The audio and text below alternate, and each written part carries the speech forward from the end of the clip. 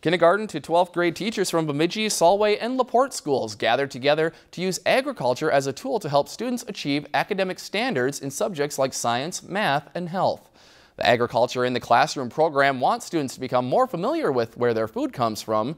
Teachers at LaPorte Public Schools started a school garden and shared how they have integrated it into the classroom curriculum. The main goal of the Ag in the Classroom program is building awareness and appreciation for agriculture. So we hope that the teachers can gain that experience or gain knowledge that can pass on to their students about how important agriculture is to this community and how it impacts our life every day. Stops were made at Little Timber Falls and Berry Mystic Farms as part of the 3-stop tour. If you've enjoyed this segment of Lakeland News, please consider making a tax-deductible contribution to Lakeland Public Television.